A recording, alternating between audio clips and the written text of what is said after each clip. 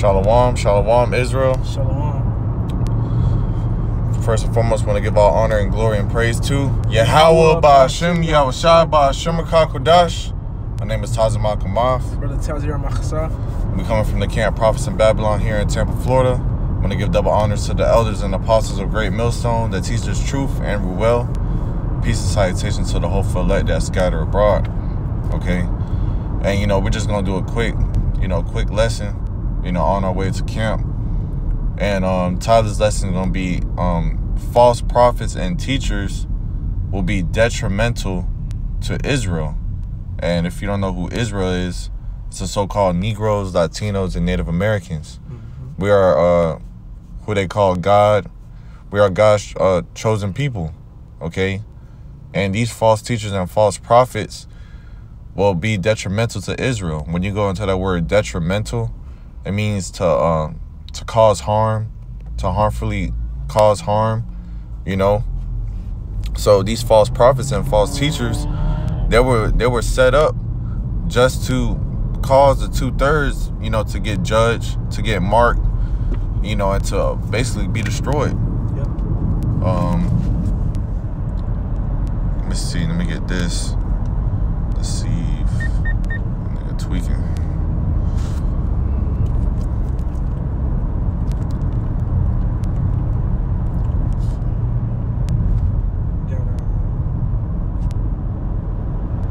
What you got? We have Matthew 15 and 14. Go ahead. This is the book of Matthew, chapter 15 and verse 14. And it says, hold on. Yeah. I'm starting at verse 13. Go ahead. Matthew 15 and 13. And it says, but he answered and said, every plant which my heavenly Father have not planted shall be rooted up. Verse 14. Let them alone. They be blind leaders of the blind. And if the blind lead the blind, both shall fall into the ditch. Right. So these blind leaders, because why? They don't have the truth. They're not teaching the truth. They're not telling Israel the full 100% truth. So they're blind leaders, man. And Jake is a monkey see, monkey do, just follow behind, yes man type of dude, man. Not even really researching, into what they say, and they're not showing validation, man. See, starting from my elders and apostles from Great Millstone, they validate, but they also tell you, hey, go research it for yourself. Yeah. Just to show you, hey, it's right there in front of you, man. Okay? But it says, on verse 13, it says, every plant which my heavenly Father have not planted shall be rooted up. And all these false camps and false prophets and teachers, they're going to be rooted up, man. Hey, man, it's a terrible thing to fall into the hands of living power. So if you get rooted up by the Lord, that means the Lord did not plant you. He did not set you up to be a teacher of Israel, okay? What's that one scripture in Job? Deceive and the deceiver. Let's see.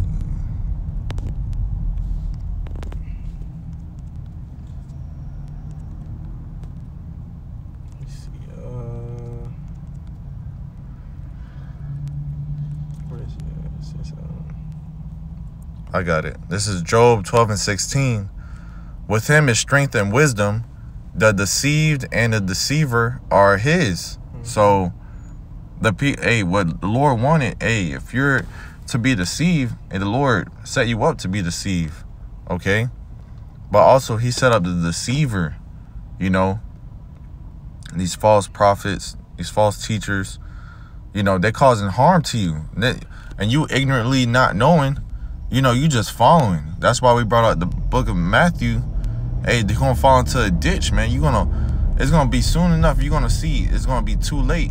Like, damn, this whole time been following the wrong people. And that's going to be your end. Because, and guess what? They was causing harm to you, not only to you, but into your spirit. Okay? But the Lord set you up into that lot because you either going to get martyred or you're going to get judged just being there, man. And hey, the Lord is very powerful, man. He could he could wake you up to be an Israelite. Yeah, he could wake you up to be an Israelite. Oh, yeah.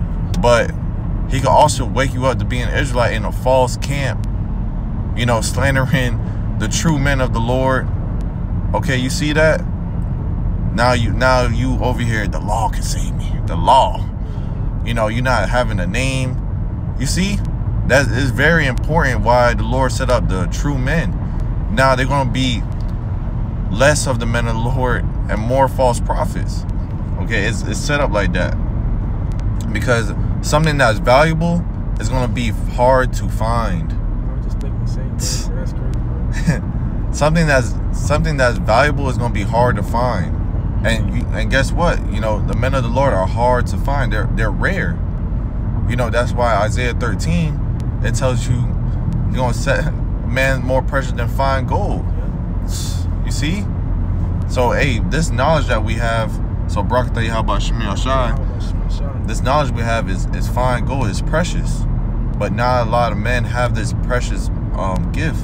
Okay? I was going to get another scripture. Jeremiah 23. This is Jeremiah 23:1, and it says, "Woe be unto the pastors that destroy and scatter the sheep of my pasture, saith Yahweh."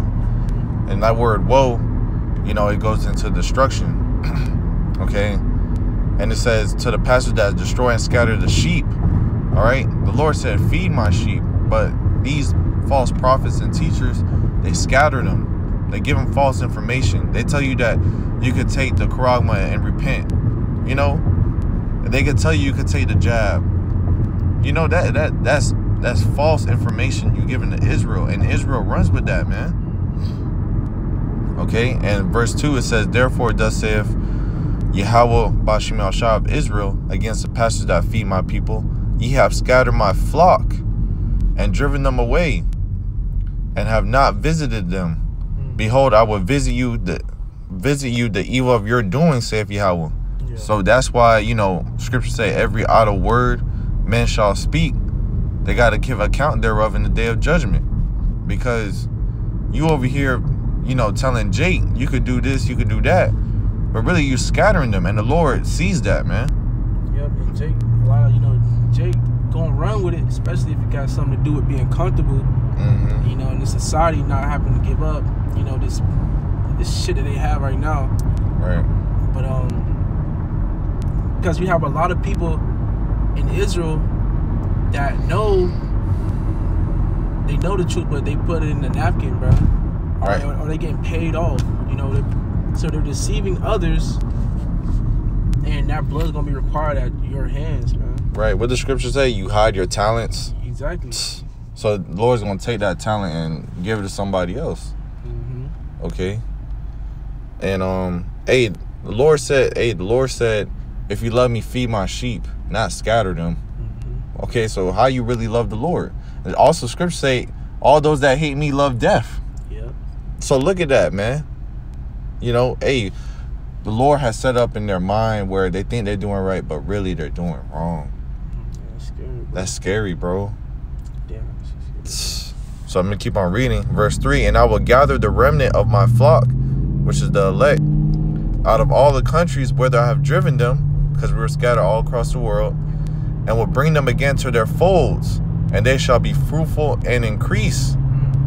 And I will set up shepherds over them, which shall feed them, and they shall fear no more, nor be dismayed, neither shall they be lacking, saith Yahweh."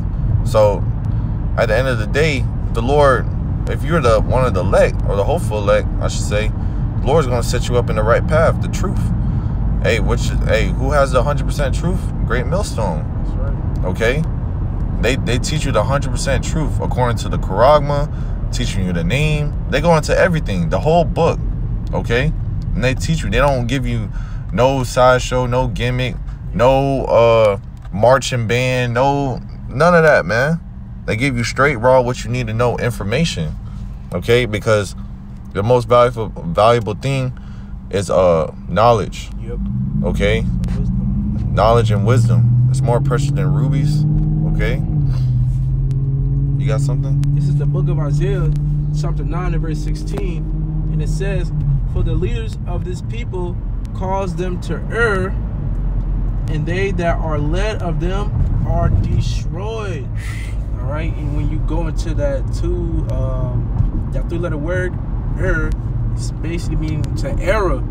All right, so you have these false prophets and these men in these shining, garments. They may look good, they may talk good, but they leading Israel to the slaughter, man.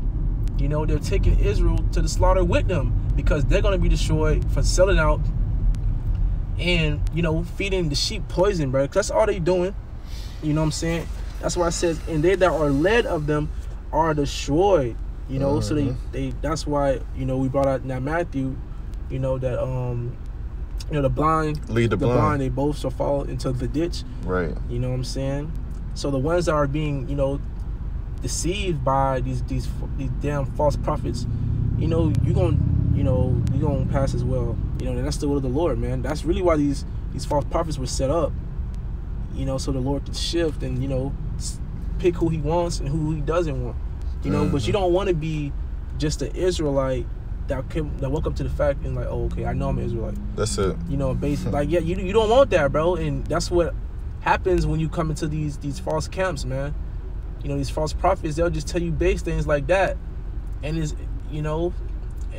I wouldn't say everything that's worse to like they just tell you, for example, you're at a house and on the floor mat it says you're an Israelite. Yeah. that you haven't even walked into the door. You haven't even walked inside the house. Yeah. And this knowledge gets deeper. Yeah. All right. And when you go inside, you're gonna get the name. Mm-hmm. You need the name. Yep. That's very important. If you don't have the name, you're fucked, basically. Yeah, man. Okay, and these people, they don't teach you the name, man. They tell you the name doesn't matter. You could call the Lord whatever, but it's been proven the Lord has a specific name, and it's not what these false camps be teaching. Yeah.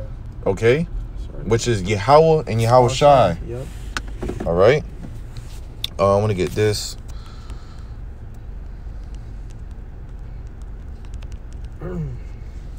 This is Matthew 24:11. And many false prophets shall rise and shall deceive many. Then I just bring out in Job, the deceive and the deceiver are both his. Yep. So this is the Lord's story at the end of the day.